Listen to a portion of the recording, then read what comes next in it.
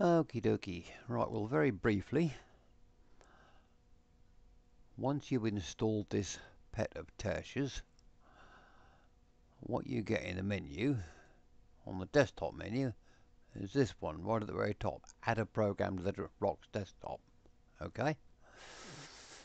Now, I've already got down here in network, I've got the Zoom portable one, which I added the other day. So I'll just show you how this works.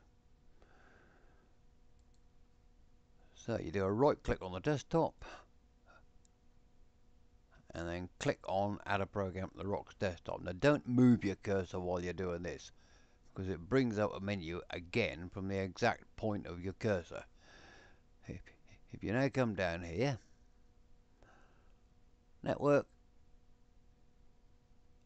and we'll choose the Zoom portable.